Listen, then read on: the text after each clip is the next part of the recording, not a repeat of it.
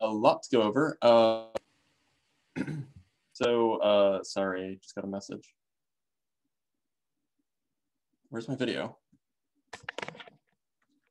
What happened?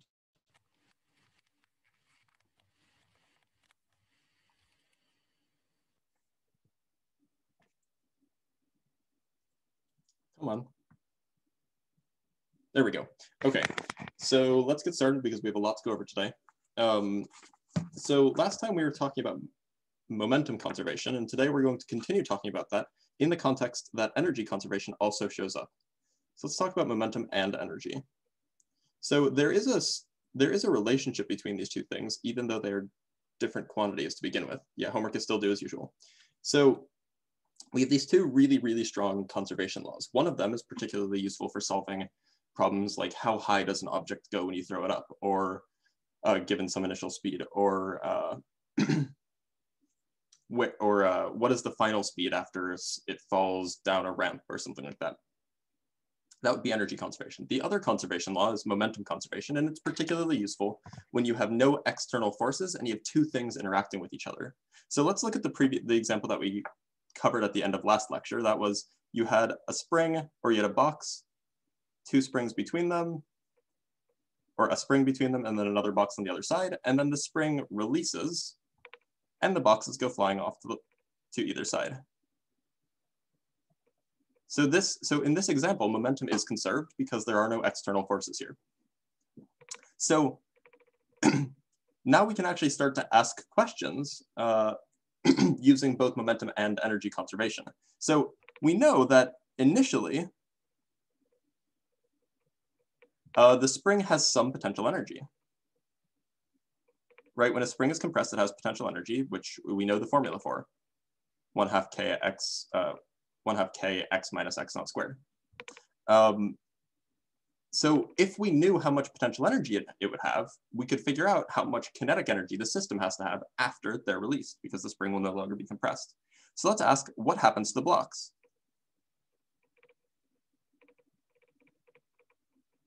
And I'm not going to work this out in full detail. But first we should note a relationship between momentum and kinetic energy. Kinetic energy, we know the formula for that. It's 1/2 mv squared. Hopefully you guys know that. And so we can do some algebra to that, and we get 1/2 m squared v squared divided by m. But that's 1/2 mv squared divided by m. And mv squared is just p squared, momentum squared. So if you take the square of the momentum and divide it by twice the mass, you get the kinetic energy. So that's a useful fact. So, okay, so we have this this relationship, which keep in the back of your head. It's super useful. So now we can return to this business with the springs and the blocks. So since the two blocks have to have the same magnitude of, can you also differentiate what?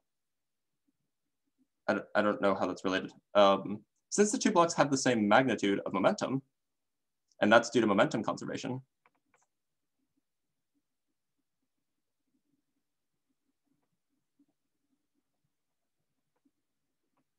this is due to momentum conservation.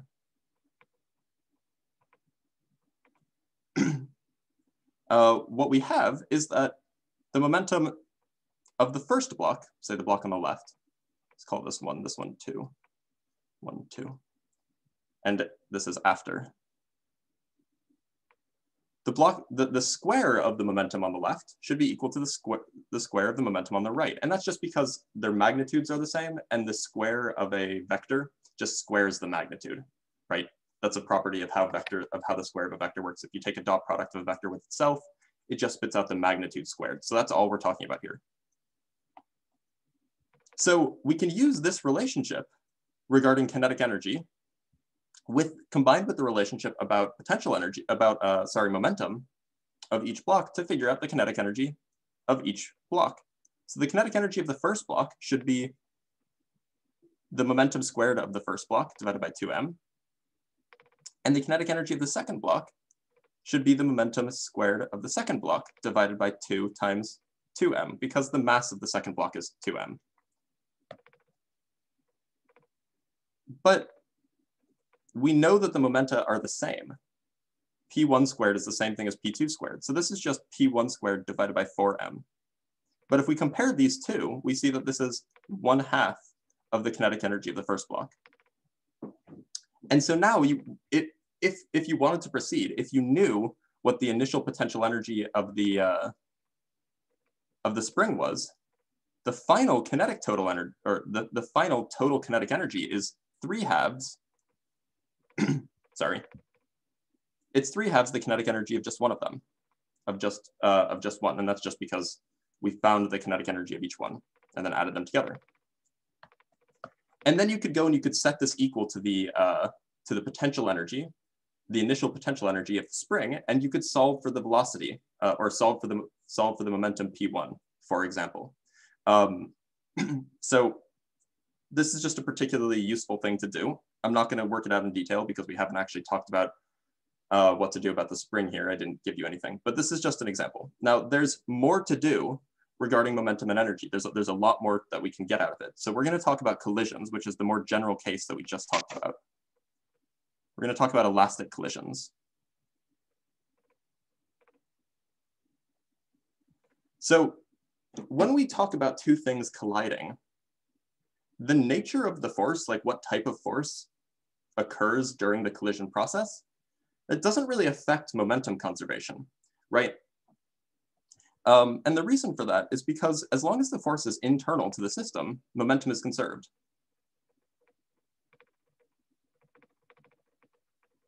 It doesn't.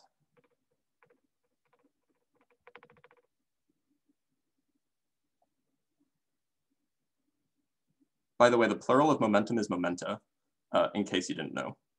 So I'll use that word occasionally. Right, so if it's a spring, like let's say you have two blocks and there's a spring in the middle and they come and they collide by both bouncing off the spring, in that case, momentum would be conserved. And it would just as well be conserved as if they like rubbed up against each other and then they like stuck together. Momentum is conserved regardless because those forces are always internal. However, the nature of the force does affect the thermal energy. It does affect the change in the thermal energy, right? When we're talking about energy conservation, whether or not the internal forces are conservative or not, that will tell you whether or not energy is lost. So if the collision force is, scroll will you? God, my tablet's running really slow.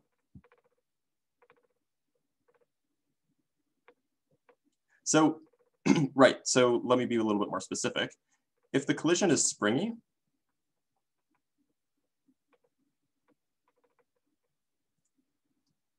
and the example here is you just have a spring lying in the middle and the two objects come in and they bounce off the spring and then they bounce off.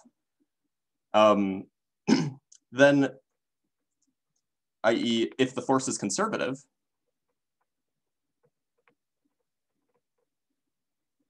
if the collision force is conservative, we know that the spring force is a conservative force, so that would be another example, or that would be a simple example. Gravitational collisions can also occur, but they're a little bit harder to visualize. I.e., if the force is conservative, then we call those collisions elastic.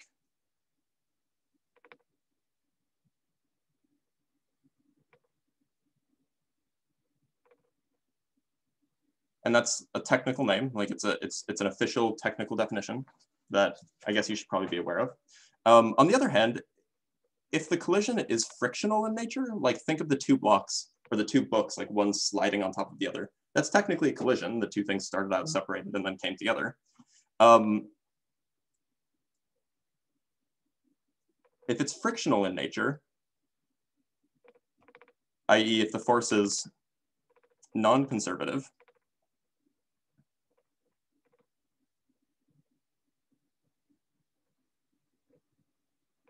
then we call those inelastic collisions.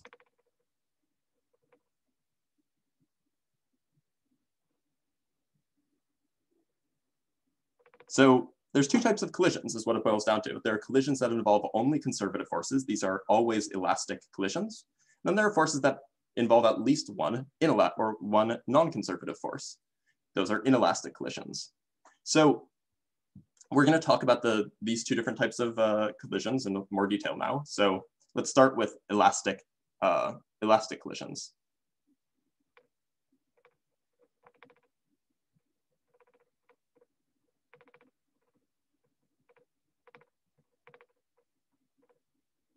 Right, so if a collision is elastic, we get an additional constraint, remember what a constraint means, to solve a problem. It's something external to Newton's laws. So let me give an example of this occurring. So let's say that we have, before the collision occurs, we have a single block with mass m moving at, say, speed v, and it's headed right towards a block with mass m moving at speed 0, right? During the collision, I'm just drawing a picture here. They come together, they make some sparks. Sparks, not really, but they collide, right? And then after the collision, something happens. Now, you guys might have the intuition that, just from playing billiards, for example, that if you hit a ball dead on, the cue ball will stop and the other ball will move forward with the same speed. Are all forces for elastic conservative, or is there some non-conservative forces that would still conserve momentum? Momentum conservation is always happens. Elastic collisions just occur when they're, that means that the change in thermal energy is 0, i.e. basically energy is conserved. But so by definition, an elastic collision is one where all of the internal forces for the collision are conservative. That's just by definition. So after the collision, the first block will just sit there because they collided head on and they have the same mass. And the second block would go off with some speed v. Now, so far I've just asserted this. I would have to justify this properly, right? So let's talk about that justification. And we're actually going to work through an example for the first time. So the incoming and the outgoing speeds I claim are the same, but let's figure out why. So there are no external forces here.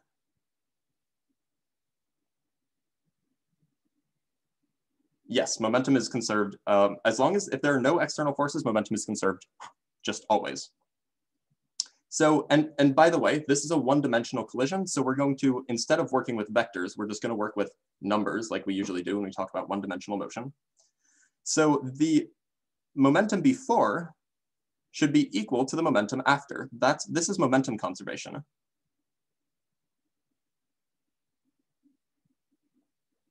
The change in momentum is 0, and that's because there's no external forces, so the external impulse is 0. So what does this imply? It implies that the mass times the velocity of the first block plus the mass times velocity of the second block, which is 0, should be equal to the mass times velocity of the first block plus the mass times the velocity of the second block. That would be after. And so what we're really looking to do is solving for V1 and V2.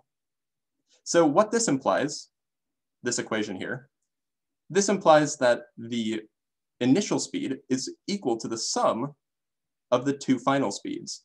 And we're trying to prove that one of those speeds should be 0. That's what we're trying to get at. Now, the fact that this is an elastic collision, yeah, sorry, I don't know why there we go.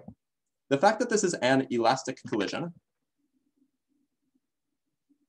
I'm gonna make sure that I indicate that this is elastic, implies that well, let's talk about this actually for a minute. So if the collision is elastic, what does that mean? It means that all of the internal forces are conservative. So already, that means that the only things that means that our work energy theorem, which says this,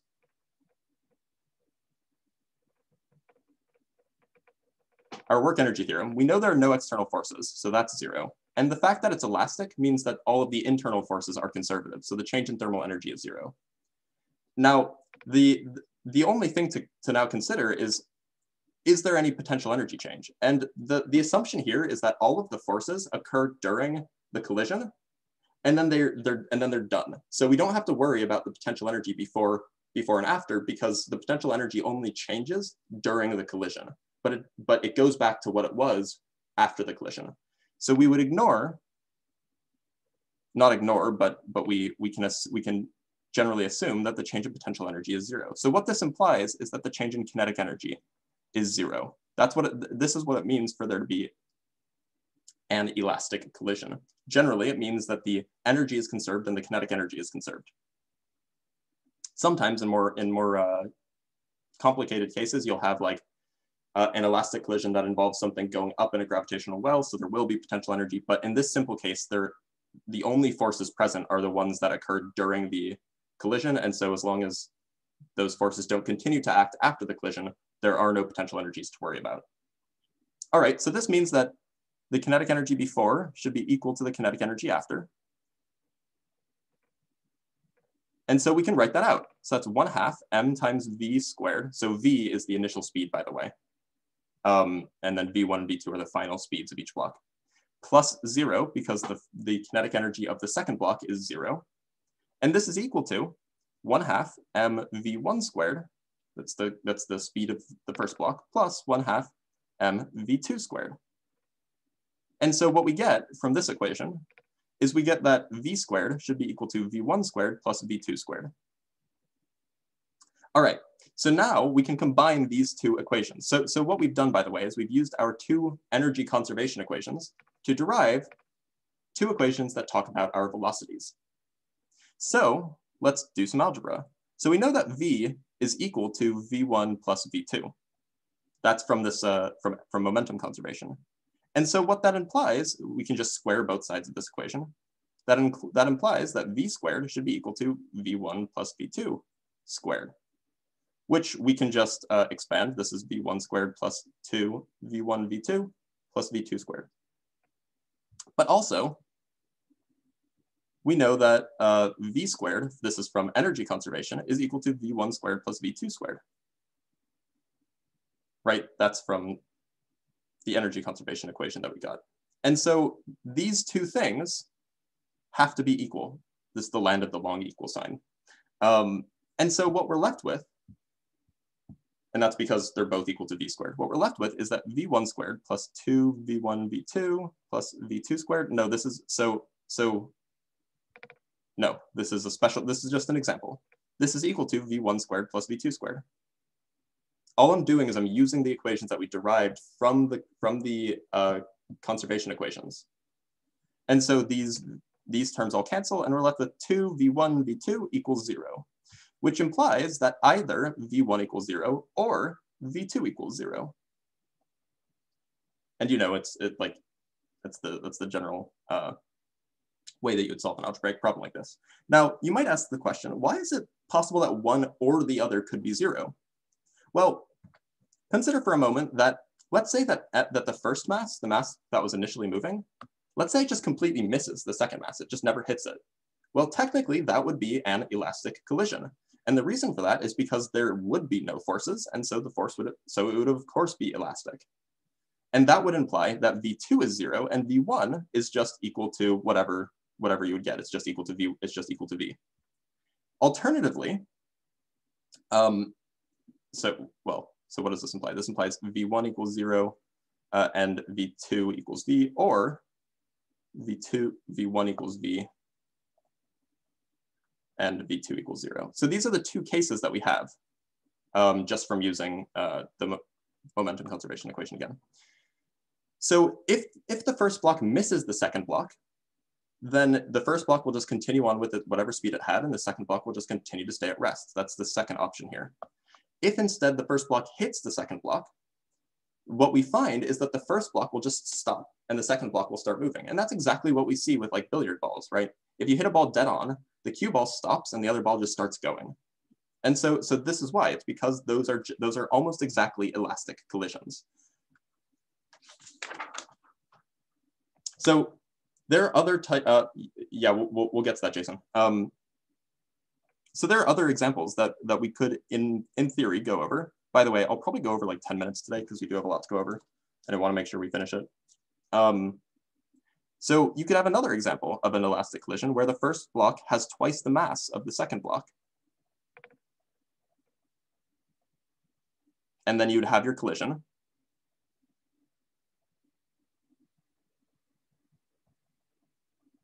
I will answer all of those questions after lecture. And then something happens. Maybe this block keeps moving, but with a different speed. And then this block starts moving with a different speed. And you could apply the same calculational techniques that I used in the previous example to solve this. You would just have to write down what the momentum is initially, what the momentum is finally in terms of V1, V2, and V, and then do the same for energy, and you would find what the final velocities are just by doing some algebra. Alternatively, you could do another example. Actually, I'm not going to write this out, but you can see it in the lecture notes. Another example would just be what happens if you start off with a block that has mass m, and it hits a block with mass 2m, then what? Well, in that case, your intuition might agree with what happens in reality. You would find actually that the block with mass m actually reverses course. And the way that you would see that when you're doing your calculation is you would find that V1 is actually negative, i.e. it points to the left rather than to the right. Of course, in all of these, by the way, I've assumed that plus x is in the right direction. And we have to make that, we do have to choose a coordinate direction because that's what the sign, SIGN, of the velocity means, right? It means left or right. So elastic collisions are actually pretty easy. You just write down the kinetic energy initially in the initial and final states, write down the momentum conservation, or the momentum in the initial and final states, at least in 1 dimensions, and that's it. You get 2 equations, you have 2 variables, and you solve. Almost always you will have exactly 2 variables. Maybe you'll have to work a little bit harder to get those, but in general, that's what it boils down to. There's another type of collision though, which can be a little bit more complicated, at least to think about, and that is the inelastic collision.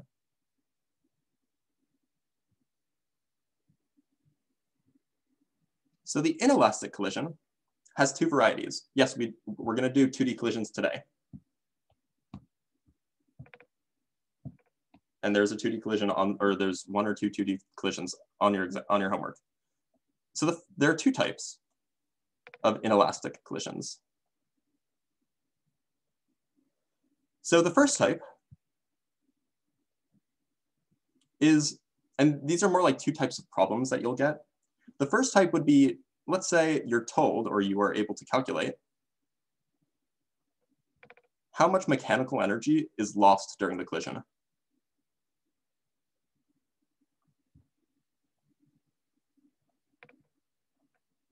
Now remember, an inelastic collision is a collision where, not duration, is a collision where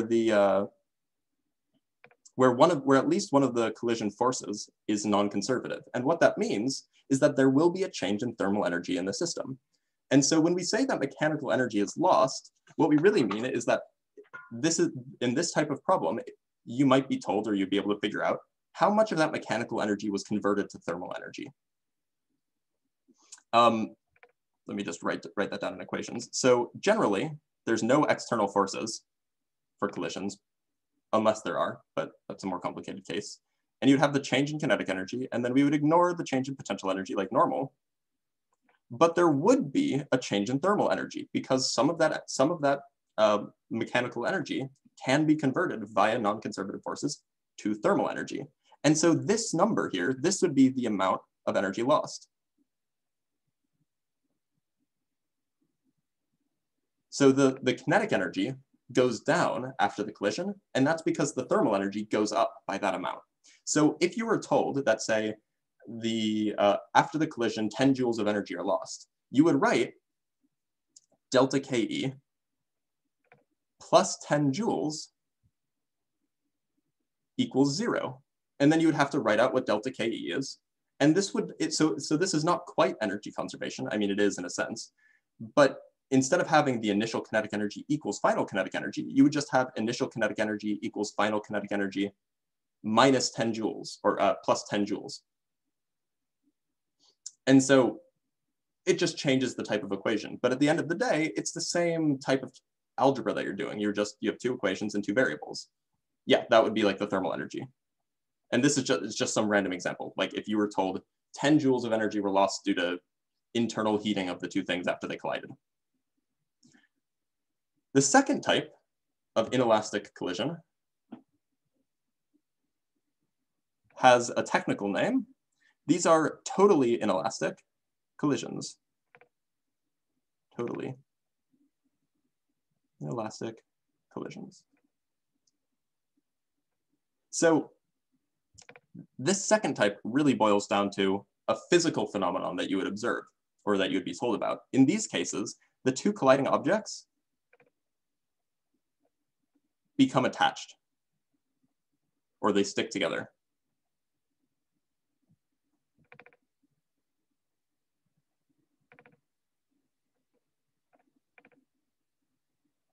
Now you could work out why this means that the collision has to be non-conservative, but the way to think about this is like if you throw two clay balls at each other, assuming they stick to each other, like the balls are going to be deforming when they collide, and like none of that like the energy associated with or the forces associated with deforming the balls, those are non-conservative because they're not springy in the way a conservative force is.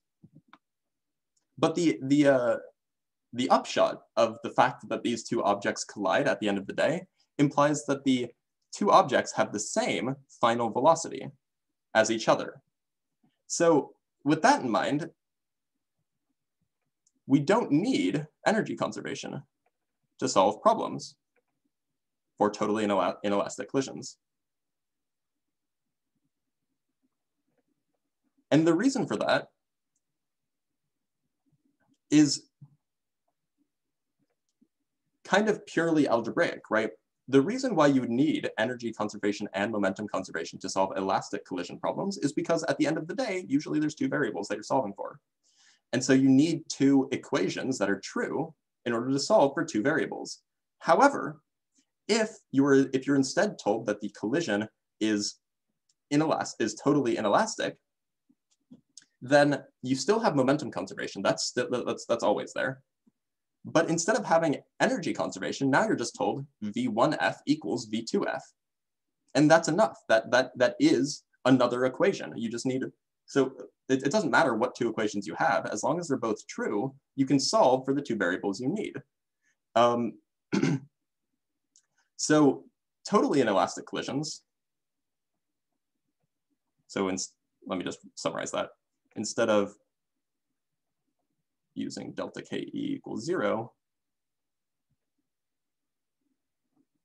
we just use V1F equals V2F. And that's all it boils down to. So these type of collision problems, what they really are is you write down the momentum conservation, you write down the initial momentum, the final momentum, set them equal. And then you just have to establish what type of collision it is. And sometimes it'll be embedded in a problem, like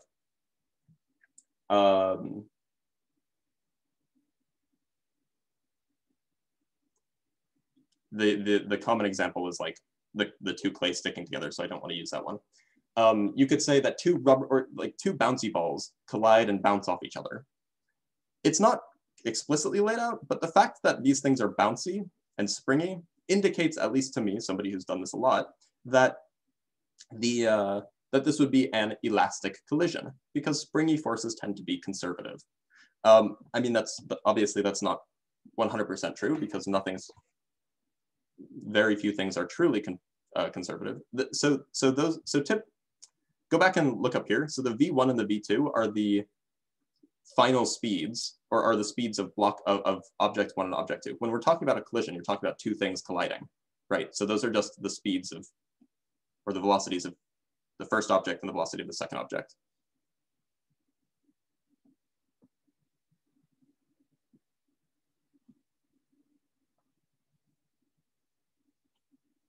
Yeah, and so they're sticking together, so they have to be moving at the same rate.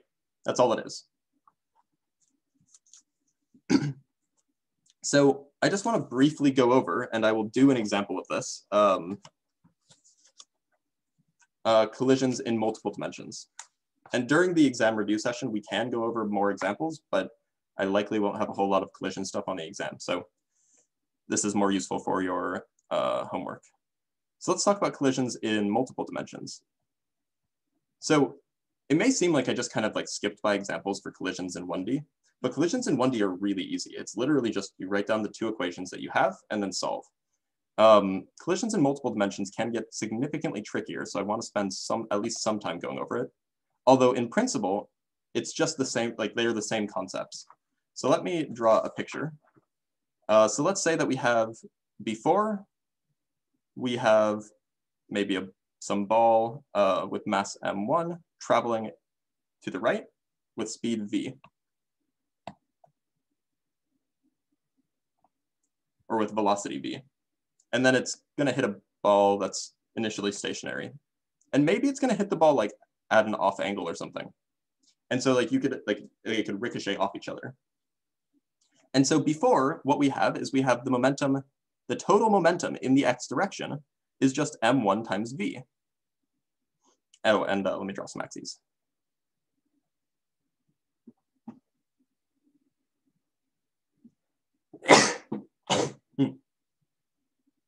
And the momentum in the y direction, it's just 0 because the momentum of each part in the y direction is 0. This one has no momentum at all in either the x or y direction. And this one has no momentum in the y direction because it's moving in the x direction. Its velocity is in the x direction. All right, and so then they would collide.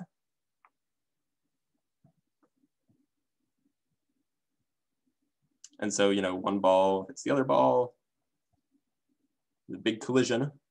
And then afterwards, something happens, and it depends on a lot of things. So maybe they collided here, and then one ball goes off in this direction. Maybe this is the second ball. Call it theta 2. And then the other ball maybe goes off in this direction. That would be v1. And so the question is how do we figure out what these quantities are? Well, let's write down what the momentum is of the system before or after the collision. So we could break down, that should be theta 1. We can break down those velocity vectors into components using trig, right? So the x component of the momentum of ball 1 after the collision, that would be m1 v1 times cosine of theta 1. So that would just be this triangle here. So v1 cosine theta 1 is the x component of the velocity of ball 1. And then ball 2 would be m2 v2 cosine of theta 2. That would be the momentum in the x direction. Because all we did is we found the velocities of each part in the x direction, multiplied them by their masses, and added them together. Now, the momentum in the y direction can be done similarly. We have to be a little bit careful here because this angle is measured in the, or the y component of this velocity vector is downwards. So we have to put in that angle there, or put that in there. So for the first ball, it would be negative m1 v1 sine of theta 1 plus, and in this case, it's going up, the velocity vector of the second ball is going up, so plus m2 v2 sine of theta 2. Okay, so those are the momenta after the collision in each component. Now, when we remember, when we talk about momentum conservation, momentum is a vector. So a vector not changing means that none of the components change. So our equations then are actually twofold. The momentum conservation equation is the following, or equations. So in the x direction, we know that the initial momentum is m1v, just looking up here. And that should be equal to the momentum in the x direction after the collision. m1 v1 cosine of theta 1 plus m2 v2 cosine of theta 2. And then we can do the same in the y direction. Initially, the momentum in the y direction is 0. And we know what the momentum is after the collision. So this is minus m1 v1 sine of theta 1 plus m2 v2 sine of theta 2. So these are our two momentum conservation equations. Now, clearly this isn't enough to solve the problem. There's 4 variables, right? Assuming you're given the initial velocity v. There's the angles, the 2 angles, and the two velocity magnitudes, v1 and v2. So clearly we would still need more information. Now, if this equation was elastic, then we could use energy conservation. The initial energy is 1/2 m1 v squared, and the final energy would just be the sum of the kinetic energies after the collision, m1 v1 squared plus 1/2 m2 v2 squared. The y component is equal to 0 because the initial y component was equal to 0 and it's conserved. So the momentum doesn't change in all the directions. All I did was so I said p before equals p after. If the collision was inelastic, we would have a different equation. We would have that the initial kinetic energy minus the change in thermal energy. This is how much energy would be lost. So assume that like maybe 5 joules were lost. You would take the initial kinetic energy and subtract off 5 joules from it, and then set that equal to the final kinetic energy. Equals 1/2 m1 v1 squared plus 1/2 m2 v2 squared. So only one of these would apply. You'd have to figure out which one applies. And if they were like bouncy balls, then they would be elastic. If they were like mud balls, then it would be inelastic. But still, that would only give you one more equation. So you would need to know something else. And so that something might be something like ball 2 shoots off in the y direction. That tells you information about, say, the y component of the velocity vector for ball 2. And so that would give, so the point I'm trying to get at is in multiple dimensions, just momentum and energy conservation often isn't enough. And one way to see that is that, one way to visualize that is that it kind of depends on like how the balls collide, right?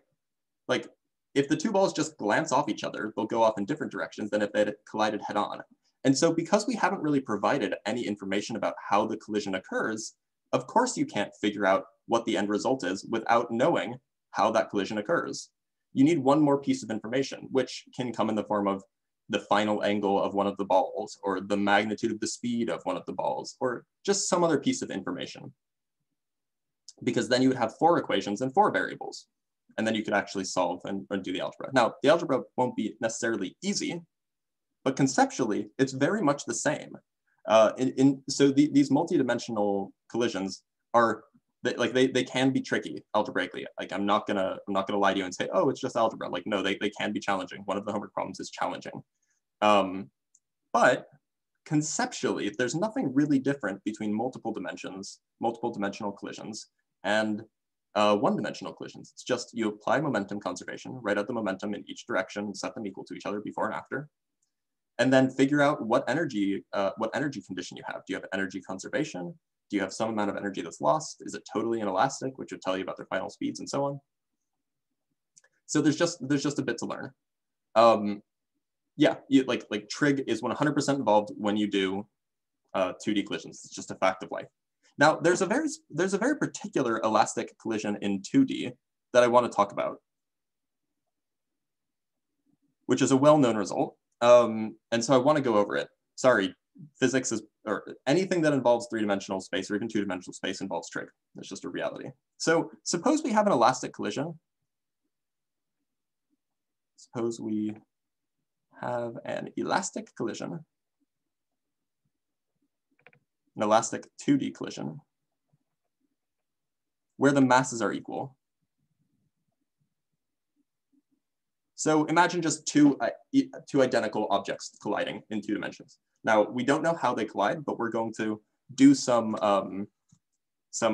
mathematical trickery to learn something special. So because they are elastic, we have energy conservation.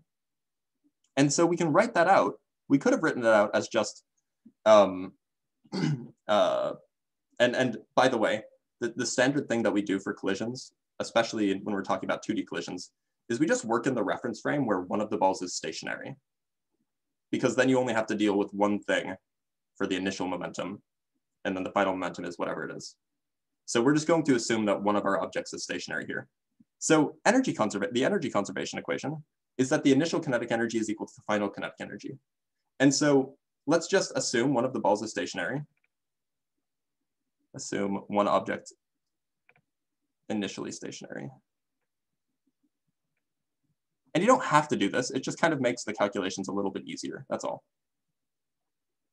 So remember, we had that equation that the kinetic energy can be written as the momentum squared divided by twice the mass, right? So, by the way, I'm going to call the mass of these objects, since they're the same, I'm just going to call it m. So our energy conservation equation then becomes p squared, which is just the initial, p squared over 2m, which is the initial kinetic energy of the first moving, of the block that's moving initially. And that's equal to p1 squared divided by 2m plus p2 squared divided by 2m. So the standard thing that we do, again, regarding notation, is if only one thing's moving initially, we don't put subscripts on it. So like before, we had initially just one ball was moving, and so it had a speed just v. And then after, there were speeds v1 and v2, which are the final speeds of the corresponding balls. We're doing the same thing here. This is the initial momentum of the moving object. This is the final momentum of moving object number 1, final momentum of moving object number 2. All right, so because they all have the same mass, we can just do some algebra, and we would just get that p squared is equal to p1 squared plus p2 squared. All right, so far so good. This is a useful formula, so I'm going to put a box around it. Now, I want you guys to remember that p squared really means, remember, the momentum is a vector. P squared really means the dot product of p with itself, right? That's what it means to square a vector. And momentum conservation would tell us that the initial momentum should be equal to the final momentum. And so how do we do that? Well, that's the initial momentum is p, so it's a vector, and this is equal to the final momentum, which is just the sum of the momentum of each of the momenta of each object, right? So this is also a useful equation. It's just a way of writing out momentum conservation. And so, put a box around that. And so we can actually use these two equations. We can plug this into p and do some simplifying. So that implies that p squared, which is equal to p dot p, well, from momentum conservation, that's equal to p1 plus p2 dot p1 plus p2, right? That's just a true thing. And so we can actually expand by using, just by foiling, that this is p1 dot p1 plus 2 times p1 dot p2 plus p2 dot p2. And simplifying, we get p1 squared plus 2p1 dot p2 plus p2 squared. Sorry, without the vector symbol. So p squared is equal to this. So that's just, so all I did was I just applied momentum conservation to the value of p squared. But now we can combine these two equations. And so they're both the left-hand side of both is equal to p squared. So that means that the right-hand sides have to be equal. So what we get is we get p1 squared plus 2p1 dot p2 plus p2 squared equals p1 squared plus p2 squared. And I know that this is a lot of math, but I promise we're going to get somewhere. So again, these all cancel. Now this should be reminiscent of the two objects that are colliding head-on that have equal mass when we were talking about one-dimensional collisions. So this is a generalization. This is what happens in the same situation, but now they don't have to collide head-on. They could collide at odd angles.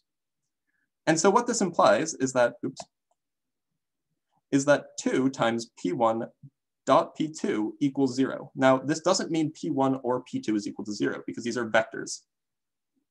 But remember what the dot product means. The dot product is equal to the magnitude, the product of the magnitudes times the cosine of the angle between them.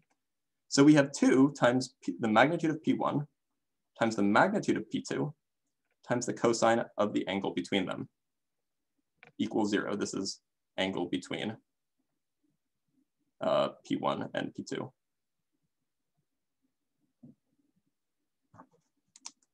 So either p1 or p2 is 0. So let's assume that that's not the case. So long as basically we're assuming that the collision actually occurs and that both objects do start moving.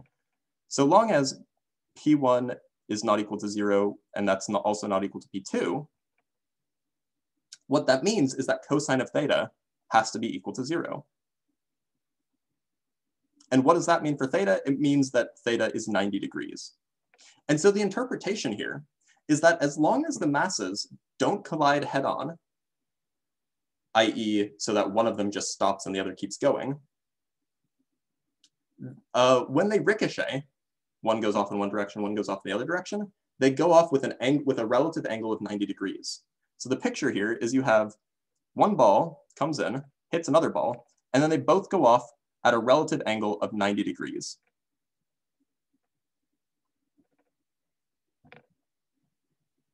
Now, this statement that I've just made is only true when their masses are equal. But this is how, like, if you wanted to simulate billiards, this is exactly how you'd do it, because the masses of all the billiard balls are the same, at least or at least approximately. And all the collisions are very nearly elastic. So basically what you could do is you could just figure out what direction you want one ball to go in, and the other ball will always go 90 degrees off from it. So if you're a big 900 IQ big brain who can calculate these stuff in your head while you're doing these calculations, then now you win at billiards all the time. All right, so I do still have more to go, so I definitely am going to go probably about 10 minutes over. So I'm not going to go over the totally inelastic 2D collisions. The lecture notes are going to, oh, actually, no, this is fine. I actually can go over those. Oh, what just happened? Come back. Okay, there. All right, so let's talk about totally inelastic 2D collisions. So that was just a particular example, but it's a useful example for these types of problems. It's a useful thing to understand why this happens. So like I mentioned before, when we were talking about totally inelastic collisions, V1 has to equal V2 as vectors, because that's what totally inelastic means.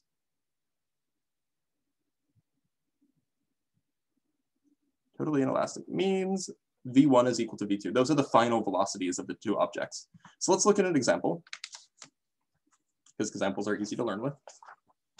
So you have, let's say you have M1 going in with some speed, V1, let me put an F here, so it's the final velocity, V2F, because then we can have initial velocities as well, V1I, and then you have another block, or another ball that's coming in with, say, V2I, maybe with some different mass, M2. So this would be before the collision. And then after the collision, this is totally inelastic, which means that they get stuck together. So then you would have just these two things just sticking together, maybe going off in that direction with some angle theta. And the speed that they would have would be whatever it is. That might be what you have to calculate. That might be your that might be the goal, to find the speed and the angle that they go off with. If you're given all of this initial data, you can actually calculate that without needing to know anything else, because that's two equations and two variables. And so this final V would be equal to V1F, which is also equal to V2F. That's what we mean when we say they stick together. They have if they become attached, then they have to have the same velocity, right? So that's just an example of how you could have a totally inelastic 2D collision. V2J, what? No, those aren't I components. Those are the subscript I stands for initial.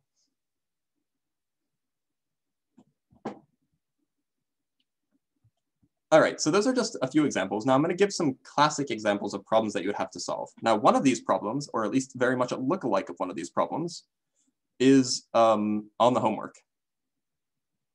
And this is the ballistic pendulum. So the ballistic pendulum is a particular setup where you have a, and I'm almost done. I just want to go over a few examples before I call it, where you have like a large wooden block, say, tied to a ceiling, and then you shoot a bullet at it. Large block has mass big M, bullet has mass little m, and the bullet has some speed, say v. And so that the bullet hits the block, it embeds itself in the block, and then they both swing up as like a pendulum. So the bullet is, somewhere embedded in the block. So the combined thing has mass capital M plus little m, and maybe and this swings up to some angle or it swings up to some height.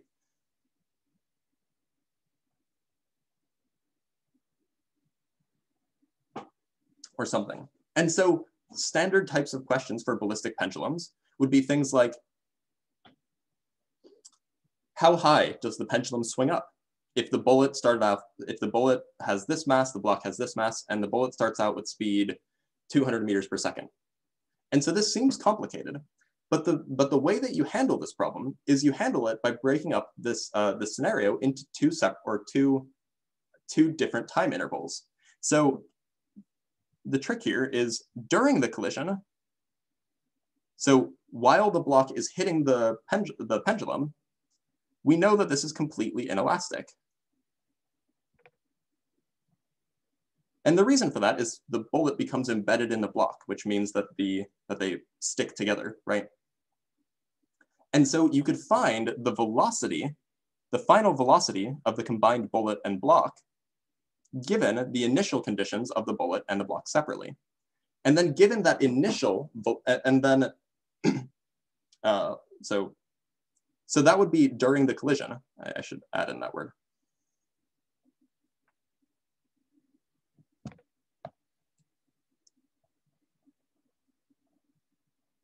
So during the swing, so you can think of it as bullet hits the block and the bullet block gets some velocity. And then together they swing up.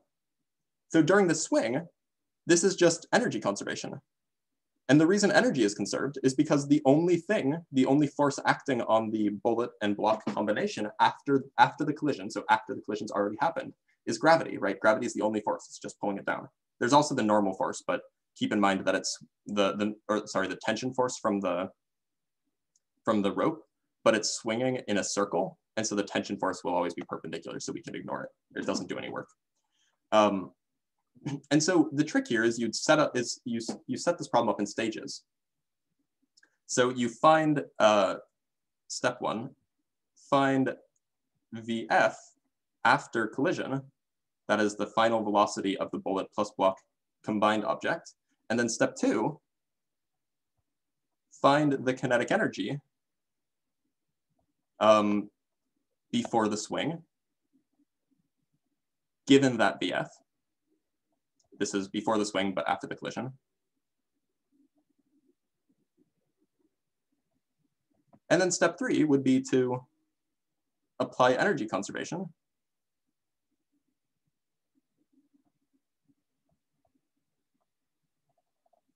to find the height.